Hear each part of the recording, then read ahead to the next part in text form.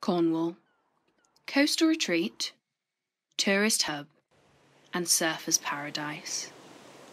Situated on England's stunning south coast, Cornwall boasts beautiful beaches, picturesque sunsets, and breathtaking views. Also a vital wildlife haven, Cornwall is exceptionally popular with photographers and filmmakers alike. This awe-inspiring county frequently features in documentaries, television series, and films. However, these programmes often neglect to include the more bitter reality of life on the edge of the UK. Far from the idyllic scenes illustrated in countless productions, Cornwall's rugged coastline also harbours a more sinister side. Vulnerable, exposed, and open to the elements, the Cornish coast is victim to the almighty power of the British Channel. Unforgiving and unrelenting, persistent waves continually batter the coastline, eating away at its shores, rendering the sea a deadly force, never to be underestimated. None know this better than the RNLI, known in full as the Royal National Lifeboat Institution.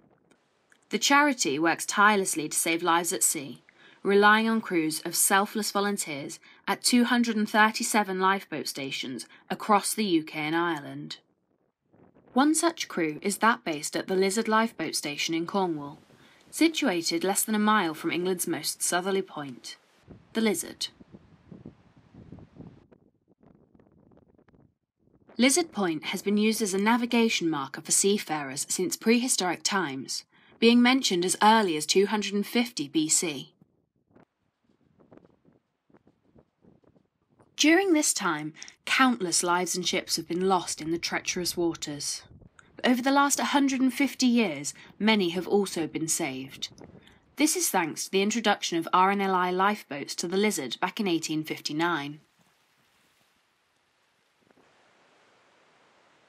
The lifeboat stations on the Lizard Peninsula have had a rather rocky and varied history, beginning with the initial station at Polpeor. Now abandoned, the Polpeor station was in use until 1961, falling into disrepair at the hands of its extremely exposed location.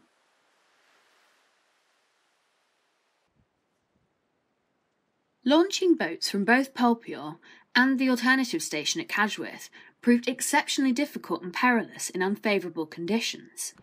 Furthermore, due to the vital importance of this busy fishing area, there was necessity for a larger lifeboat than could be launched from either Polpeor or Cadgwith.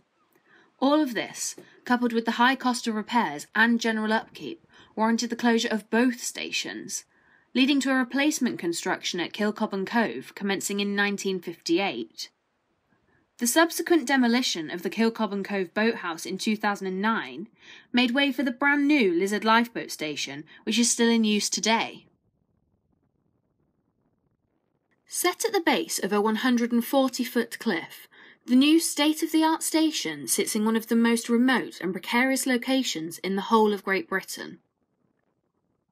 Each time that they receive a call and the boat is launched, the crew must run down over 200 steep steps, from the station car park down to the boathouse in Kilcobban Cove. A series of boats have served the stations over the years, with the Lizard seeing a significant upgrade from the original £135 30-foot Anna Maria rowboat in 1859 to the present day £2.7 million 53-foot twin-engine Tamar-class lifeboat currently serving the site. The all-weather RNLB Rose is fitted with an advanced operating system, helping make the invaluable life-saving work of the crew safer and more manageable for all.